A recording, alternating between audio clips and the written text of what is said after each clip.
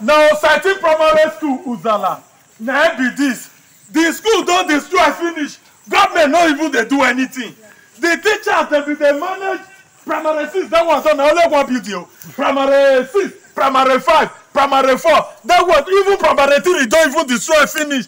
As they call this morning now, the 2 classes Sabitri can where remain. The other one don't still fall. No, children of you enter class. Children of you enter class. Fear not let teachers enter inside class. May has no go school no go collapse miss them.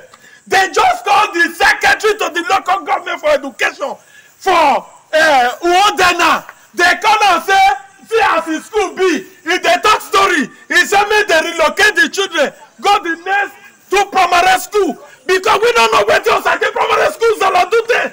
Now this school now we go time of Ani. Now this school now we go time of Ogbemudia. All the government where you come at this school. But we don't know when they leave this school. Our children they don't they go school again. Our children they don't they go school again. Government not they do anything. I bet they shut the building. But they see us. We're not the better. Are we not part of the government? Is Uzala not part of who want the local government? Now the community chairman. Now the community can they build this one now. Because we want government, make government come.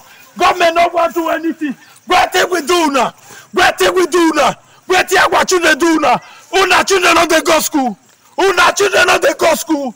Then they call secretary. Secretary say they don't get what they go do. Make them relocate them. Go to community from here. Our children want to try go that side. Our children want to try go that side. I beg. With the beg. May our children go need that. If they need that, they go need that. Beg government. All the children more not need that. More not beg government. More not need that. More not need that. More not beg government. If they to beg them, now they go here. Government. If they can need that, if they can need that, now go happen now. More not call it back. Oh, Sati Primary Schools are now. More not call it back. Sati Primary Schools are now. All of our children, your children told the beg Papa. Say, Papa, give me food, make I eat. That Papa never fail. Government, I beg Governor Baseki. I beg, make you come. Make you come help with our community. Thank you. All right. Okay. Education is often considered the cornerstone of a nation's development, and Nigeria is no exception. With a population of over 200 million people, Nigeria faces the formidable task of providing quality education to its citizens. Public schools, on the other hand, play a crucial role in achieving this goal, as they are intended and expected to be accessible by all, regardless of social economic status or of the citizens, especially the common man. However, the state of public schools in Nigeria has been a big topic of concern for years. So today we're discussing the state of our public schools, and we're asking, what exactly is the future of our education for the common man in Nigeria? Now, please, let's hear what you have to say. Remember, you can join the conversation. Send us an SMS or WhatsApp to 081-803-4663. So we'll just quickly run through our initial thoughts, because I'd like to take a break and just open the phone line so we'll hear people's thoughts. That video, when I saw it last night when my sister shared it, I was literally... So first of all, the Umode local government that the man kept on mentioning is actually my local government area in Benin, in Edo State, right? So this is actually close to home. I don't think any of us will be seated here today without quality education. True. And, you know, for me, I've always said this thing, and sometimes it breaks my heart when I see things like this, because the only thing that you can ever give to any human being is the ability for the person to be able to look at themselves and see the possibility of becoming someone. Like personal development. And you can only do that when the person has been educated enough, you know, to see themselves in that capacity. When I go to school tours and I teach children how to create their vision board, I'm excited teaching them, because I understand that the only thing that stops them from their next level or their next level of success is the ability to picture it. But when you don't even have the basic education to be able to even see yourself from this kind of community, how do we move from here? Like literally sometimes I wonder how our government, how especially officials that have the capacity to change things, how they sleep at night. Now, look at that school. If you see the building he was talking about is being built by the community, I can totally relate with that, right? Roads in our house, we built it. Even when I was growing up, right, where we lived, because my father is, he's a builder, right? He builds roads, he builds houses and all of that for a living. There was a time that we had like that bridge literally every morning, and I kid you not, every morning that we drive past that bridge, we all used to have our hats in our mouth because the bridge was eroding, it was eating up. So I can never forget the day that my father, he just finished a major contract, right? When he finished that major contract, he still had excess building materials. He deployed everything and constructed a bridge. That bridge is still what stands in that area till tomorrow. So when the Sharia crisis happened in Kaduna, in our house in Kaduna, when the Sharia crisis happened and the people came, the people that didn't know us, like the Muslims came and said, no, Christians are living here, they want to burn the house. That was why my neighbors that were Muslims, they stood in front of our house, that if you burn these people's house, be ready to burn our own too. Because these people have been nothing but good people. And this is just one man making an impact. Not to talk about someone that you have the capacity to make an impact, to change lives. Do you know what these children can become tomorrow? Right. The only thing we are asking our government, we don't ask you to give us money. Give us the capacity to be able to fish. And the only way we have the capacity to be able to make money is when we are educated enough to know what we need to do. Right. Right. That we are fighting for basic education. It's a big shame. And I'm really upset. You know, there was something you said, and I just found a quote just to piggyback on that. Education is the software of any society. It is what programs us to see the world the way we do and to conduct ourselves the way we do. That's a quote by Peter Mutharika. And then what I wanted to say, remember our initial discussion on values. Because these same government schools, this school did not start today. So most of the public schools back in their heyday, the leaders we have today, is this same school that they passed through. Do you understand? Like they put up the schools, they were 13 or 12 or whatever, they went to this school. So how come that this school has given you enough that you can now go to the polls or come out for election and now give your certificate and say, oh, I graduated from this school? But then we go back to those schools and they are dilapidated. So what is now the essence of you being in a power? They say children are the future of tomorrow. Yes, you were a child yesterday. Today you are now old. So how do you give back to the society? You know, for me, this is the point I'm trying to make. I'm like, if the society has given you this, if this school has given you education and the exposure you needed to get to this level in life, now that you are in this level in life, and even more amazing, you are in a position in government to do better, how come you're not giving better to these schools? Let me hear your thoughts, Dami, and I'll come to you, Alpha. Well, I mean, the educational system in Nigeria is filled with a lot of corruption. Like I was saying earlier, there's currently serious underfunding for the educational system in Nigeria. And it only goes to show that our leaders are not, they don't take education very seriously. It's not a priority for them. Because you can even tell from their own personal dealings about all this whole certificate saga. I mean, I'm sorry that I had to tie it to certificate saga, but you can also tell from that. Because if education was very paramount to them, the way they take maybe tourism or maybe even hospitality or something, they will take it very seriously in Nigeria. Because especially in government school, the way they take politics, because even in tourism, they're not paying attention to it. The level of nepotism being played in public schools these days is very terrible, because you find out that there are a lot of unqualified teachers teaching because there is maybe one headmistress there that has a candidate that she just wants to give a job, and then no background check is done, nothing is being done. So it is either we are dealing with procurement fund, the money that is being allocated for them to buy school materials, chairs, tables for the students to learn, they are diverting the fund to something else. And I think that this is just wickedness. It's sheer wickedness, because your own children are not even in the country to actually study, and then the people who can, the poor, right, who you have made to remain poor anyway, the poor who can afford to take their children overseas to learn, you are making them even further incapacitated, because I mean, it is one thing to say I want to go to school. This school you are going to, if there is nobody to teach you there, I don't see what you are going to go and do there. Dennis, you know what breaks my heart?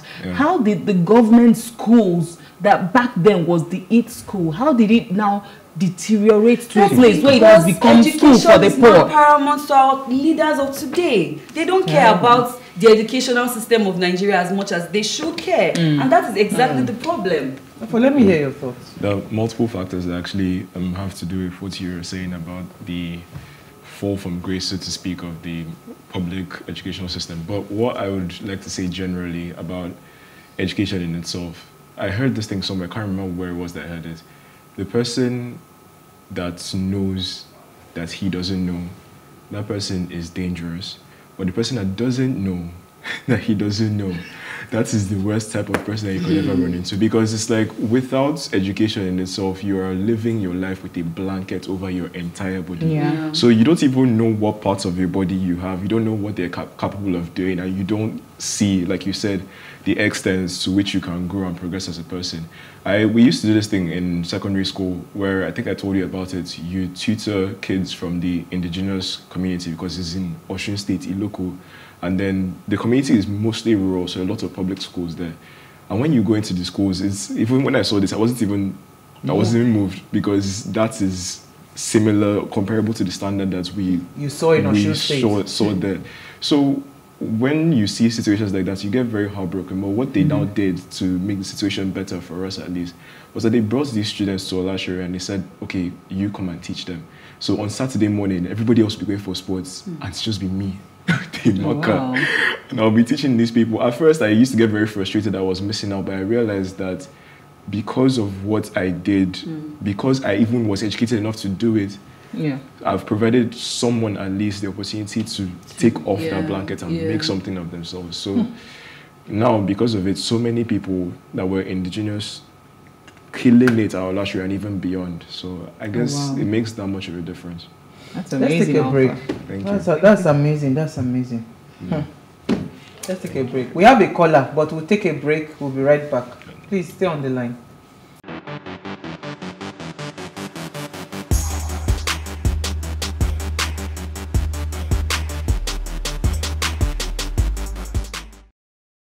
Thanks for staying with us. Now, if you just tuned in, we're discussing the state of our educational system in Nigeria, and I think we have a caller on the line. Gabriel, sorry for keeping you. You're live. Yeah. Good evening. Thank you for calling. Yeah, good evening. Go ahead, please. Yeah. My suggestion in this is that in Nigeria, government took education seriously, but for themselves and for the children. Like, they didn't care about the poor. What they care is only for their children, because they know that none of their children is going to public school. And the fact is that the teachers, since the government is not making any solution to the problem, so the teachers should think that the money paid by the student to the teacher, let me just say the parents sorry, the network is bad. Okay, thank you. Sorry, I think we get a bit of what you're saying. So if you want to join the conversation, the number to call is 07025 007749. That's the number to call. We're asking, is it possible for us to have a better educational structure for us, especially for children in the public schools in Nigeria? That's the number to call. Remember to turn off the volume of all the devices that you're listening in, so we don't get a feedback. I mean, amazing, because you see, part of why I loved the idea of, people ask me, why do we do long journeys? I mean, Osun State is not, I'm going this weekend to go and see my younger son. It's not an easy trip for me. Anybody that knows me knows I hate, because I have motion sickness, right? I hate road trips. But the reason I actually loved that school is what Alpha just described now. You know, you're not, so they're looking beyond, they're raising responsible leaders. They're looking beyond personal and saying, you know what, you'll know this thing, go and find a way to impact this knowledge in the community. And from there, they've been able to take a lot of those community children that could not have been able to afford, I mean, they would never have been, in their wildest dream, they couldn't afford to good education. Most of them got admission, fully funded scholarship in Olasore because of this kind of things. These are individuals doing pockets of things. Like literally, we're not asking for too much. The government is already doing a lot of things. We're already doing everything by ourselves. I am sorting out my road. I am sorting out my light. I'm sorting out everything. The only thing we're begging. Like, how do you watch these children? They're not able to go to school. If you did not go to school, would you be where you are today? Exactly. Come on.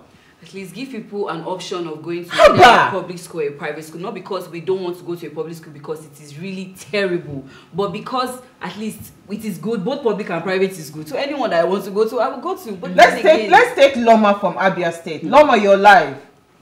Good evening, my dear sister. Good evening. In fact, I have seen the level of anger in your heart.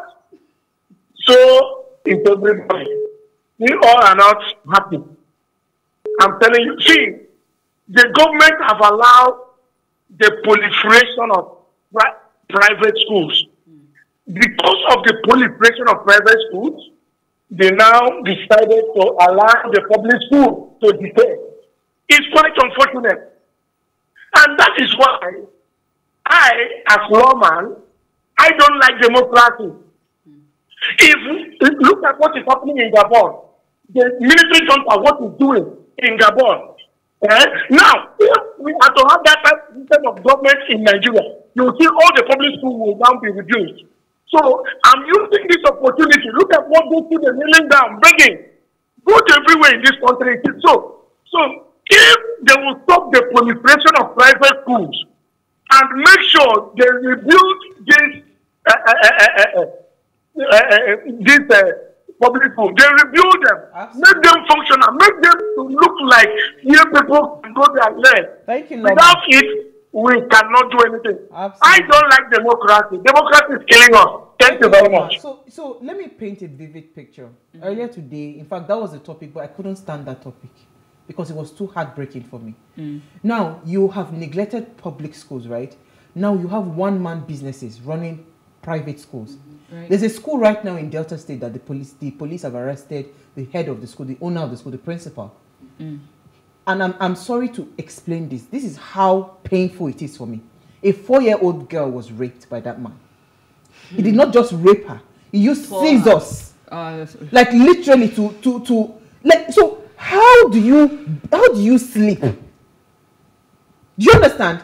Other parts of the world, people are running away from private schools because it's of no use to them. They're just ridiculously expensive and all of that. Some private schools in Kenya shut down. Why? Because nobody was patronizing them. And also, part of the things supporting this Japa syndrome is because most of these countries they are going to, they have free and basic education. Like up to university. Yeah. Let's take youngest old man. People's income for God. I beg, take me around here. Thank you. Good evening. Person will get public airtime no go fit call on, and only private airtime go fit call on now. Sorry. It's where Jare, my dear, is small. I don't say the problem they pay you, but remember, as they pay them, they sweet some more. On a very good day, we have just a very simple antidote to every problem in this country. But the problem is, who is going to implement? Who is going to allow the policies fly? Let's just do a primary two thinking. You know, there's a used to think about some things, we just think it, but we know it might not happen. You understand? Imagine now there's a policy that everybody decided that anybody that comes into an office in this country must not have any of his child outside the country schooling. That they must go through the schools that the average man goes to, e.g. the public school. In fact, they will not even go to public school. You understand me now? You will see how fast those schools will have fence. We don't even need any magic. The problem we have in this country fundamentally is that the policies, the law is not helping the poor man. It's meant for the rich by the rich and to extend to the rich. So they make a poor man feel that anger to make it by fire, by force. And how can we fight corruption with such difference? When you have a poor man under 3% and a rich man in 98%. So basically, especially the politicians, you can see a child going up to, if you see a child going to primary school of where they are paying almost 360,000 per term. And you want me tomorrow to come and understand that they will fix those schools. It's not possible. So, my dear, I understand your pain, I understand your anger, but the policies cannot help us. We just have to change let me tell you, even in the local government alone, they decided not to allow those in government to go to private schools. Trust me, all those schools will be as fantastic as the private schools. And competition will definitely come up. All the people you see in us today, they all enjoy free school.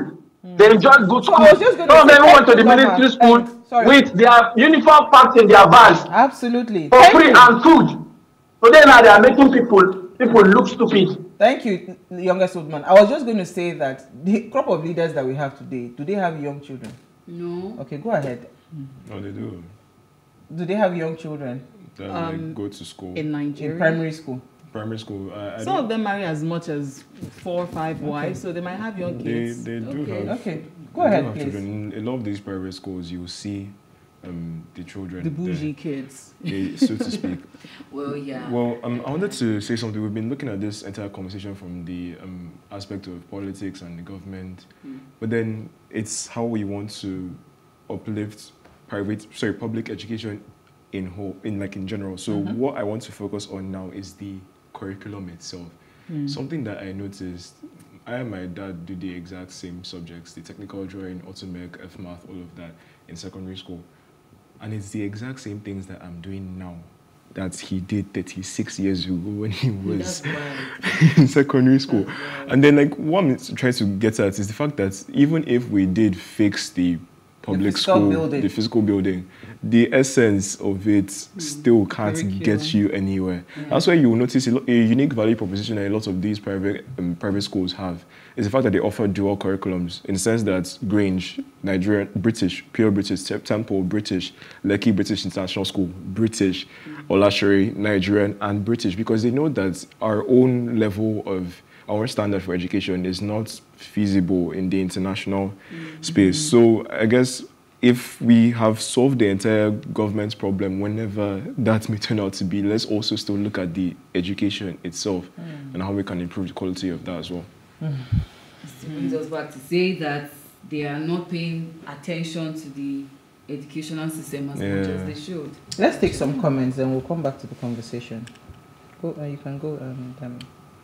I don't think I have any comments. Okay, Rwanda rose from the ashes of war in 1994. Today, Rwandans withdrawing kids from private schools to public schools because of what a visionary leader had done there. Yes, it is possible to have a better educational system in Nigeria, especially the public schools. The only missing link is visionary leadership who genuinely have the interest and progress of Nigerians at heart. This is from Nii Inomole. Go ahead. Okay, I think he's the same person who sent this. On our main topic for discussion, education and public schools in Nigeria, the quote of today is apt on this. Successive governments since I'm not sure. I would say since 1983. Okay, since 1983, neglected education and the public schools was of education being highly commercialized in Nigeria today with zero holistic approach and regulation of such critical sector. From teacher training to outdated curriculum, poor infrastructure, etc. The issues plenty. Sad part is those who enjoyed education in public schools in this same Nigeria now running Nigeria. Me from Omole, Lagos. Yeah. I mean, I think I don't have a message, but I think Alpha made a very, very valid point about the curriculum, because right now the world is fast becoming, it's not fast becoming, it has already become like a global village, you know, such that, you know, we need to be educated such that I can work here, I can be educated in Nigeria and use my certificates to get a job somewhere else. Do you understand? But right now, people are not, and I think we discussed this one a couple of weeks ago, maybe last month, that right now Nigerians are not being educated to meet the needs of the 21st century. Remember when Olakunle came here, that I asked him a question about what really is education, and he said that for you to be educated, you know, like for you to identify as a literate person, you have to be able, it's not knowing math and English and literature. No, you need to be able to think for yourself. You need to be able to find a solution for yourself. You need to be so valuable in such a way that they can throw you into any situation, and then you know how to use what you have learned in school to like think up a solution. And sincerely speaking, I mean, even if they renovate that building, you know, or make it look better, are those you start from somewhere. So I get what Alpha is saying 100%. I totally agree. I studied physics in school. I'm a very hands-on person. Right? And imagine 4 years of studying physics. I did not build anything. I didn't do nothing. Lab. Do you understand? So first of all, the thing they were even teaching us, they were teaching us analog. The world had even moved away. You understand? They were already even leaving the digital phase. I have something very specific to say on that. I'm not sure how much you would agree with this, but then I believe in Nigeria we have a dominant culture of subservience. As per the teachers in most of these schools, let's say the public schools, they want to have the feeling of being the only person that knows how to do something in the classroom. So that's the thing that you're saying about people being able to learn on their own and being able to expand their knowledge on their own. It can't exist in the Nigerian educational society, because the very idea of a student being independent of the teacher frightens them. It shakes their egos to some extent. Like makes them feel like they're going out for relevance. So should I say now that because my lecturer or teacher is going to be frightened if I decide to take it? Because the truth is that when I was in secondary school, I had this issue. Let me say I understood English more than my English teacher, quite frankly. And every time he comes to class and is maybe saying something, or even points at me to ask a question, I'm saying the correct thing and, of course, correcting him. But he always picked on me. And I'm like, it is not my fault that you don't know beyond what you know. I go out of my own way to try and pick on things here and there to learn new things. But if you don't do that, I don't see you can live out. It's a form of insecurity. Share your experience. It's a form of insecurity. And then, like, I feel like that insecurity that you're referring to comes from this comfort zone that we as Nigerians are so I'm not even sure what the word is, but we have very large tendencies to become a norm. Yes, because the thing that you said about those schools being so big and so like proper back in those days, but now they're almost nothing. It's because back in those days we got comfortable. Nobody was thinking about how we're going to keep reinventing. Nobody thought about the population boom. Nobody thought about the future. It's like as long as it works at that point in time, it's good. And I think that's also a similar problem that the leaders share, because for them, all of their children are abroad or in the best private schools in Nigeria, so they don't have any natural incentive to do these things that you're saying. They are comfortable, so they can't even physically see the problem that everyone else is having to deal with. And it's actually so sad. So really for us to find a solution, right, first of all, it cannot be outside of government, because we've allowed the private sector to come in too much. And trust me, there are no regulations. They do anything. You know, people say, oh, private school. Trust me, it is the grace and mercies of God. That because even in those private schools, there are so many things that have gone wrong. True. Even in terms of, so you are paying a lot of money, it's still nothing because your children are not well taught. Now, you can't challenge a teacher. There was a time after, I think it was in year 4. If he forgets the story, I remember it clearly because I went to meet that teacher. So there was it year 4 or year 3? I can't remember. I don't know it. He was he gave you an assignment and it was a he. He gave you an assignment and you solved the problem and he got the answer. But because he did not use the solution of the step of the teacher, the method of the teacher, he wronged him. I said, you met the wrong mother. So because you see the way I am, I'm a tyrant when it comes to forget about anything. I don't hold Gucci. I do not wear Gucci bag. I know they wear Louis Vuitton. I do not wear Bottega or whatever, or Burberry. It's because of education of these children. Because I understand that if you give a child quality education, they can stand anywhere in this world and they can be somebody. True. So we break our backs to be able to give our children quality education. That is all we are asking this government. If you don't solve any problem, leave light. We are already finding solutions to light. At least give these children a chance to go to school. For goodness sake, it makes no sense. It's looking, see, the same schools that you people went to and became somebody. How do you feel going back to those schools? And seeing it so dilapidated. Do you understand? My mother said that when she was in Polytechnic, they used to come and launder her clothes for her.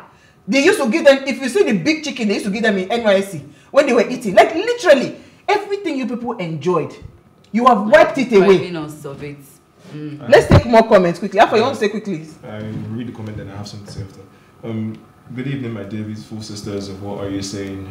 #ways. State of public schools. What is the future of education for the common man in Nigeria? It is so sad that we have a group of people that call themselves a government and they do not behave like one. We do not have a government, and that's the plain truth. They do not care about the education system in Nigeria because their children don't school here. Imagine the structure of a school in Edo State. If education is like this in Nigeria, sorry to say, we do not have a government and education. It is so sad that this is happening in my dear beautiful sister's state, Sister Uwa. It's also my state, by the way. Sister Uwa must be really heartbroken and disappointed. Nice to see Alpha Saleh in the studio. Nice to see you too. As fine as mother. Thank you very much. My name is Daniel Umo Ways Regular Fine. Thank you, Daniel. Quickly. All right, so this is from Anonymous, and the person says, to me, since the government did not care, we should use the children's school fees to do the renovations. 1 minute, quickly. You wanted to say something? Even if every single factor that we have discussed this evening comes into play, at the end of the day, some people will still not take the active choice to pursue education in itself, because in Nigeria there is, or let's say it's even more of an African thing, there are 3 major pathways in life. If you're not a doctor, you're a lawyer. If you're not a lawyer, you're an engineer. And then a lot of these things, even the market for it is rapidly decreasing. Most of it has gone abroad to different countries. The people that we need, the plumbers, the technicians, the electricians, people that can actually do day-to-day stuff that keep the country running, we don't go to school to study that. And then if you try to do that, the diversification of the curriculum doesn't even accommodate any of that. I will tell a very short story. When I was registering for my JAM, there was this girl that had to pick a different subject, a subject that she hadn't done for 3 years of senior school, just because the subject selection for her career course wasn't a thing. How does that even make any sense? So you now have to do a subject that you haven't read, you haven't studied for, because it does. There's no option for it. May the Lord bless the reading of His word. We have run out of time. You want to say quickly? Yes, I want to say something very quickly. I think another mistake that we're making when it comes to education is we just was centered around school education. That's what I was going to buttress this point. There's also vocational education that we need to focus on. That we should focus on, other than just school education. I think if we don't, if our guest does not cancel tomorrow, we continue this conversation tomorrow. I think it's worth having a second conversation around. We'll see you guys tomorrow at 8 p.m. Remember to like, share, and invite your families and friends to watch and follow the conversation. Now, if you missed our quote for today, here it is again. If a man neglects education, he walks lame to the end of his life. I beg you should go and think about it well. We'll see you guys tomorrow at 8 p.m. Ciao.